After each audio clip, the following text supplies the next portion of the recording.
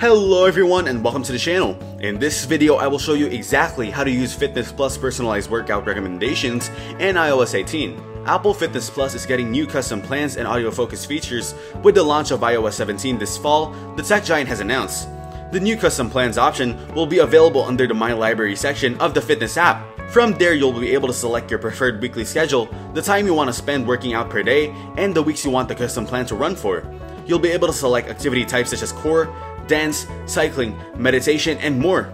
There's also the options to choose the trainers and music you want more prominently featured throughout your plan. If you often struggle to hear the trainer's voice, you can choose to prioritize their voice over the music. Fitness Plus is also introducing a stacks feature that lets you select multiple workouts and meditations to do back to back. With this new feature, you can queue up your workouts so you don't mess up your flow. Instead of having to manually find and play the next workout, you will be able to line up all of the workouts you want to do in a session.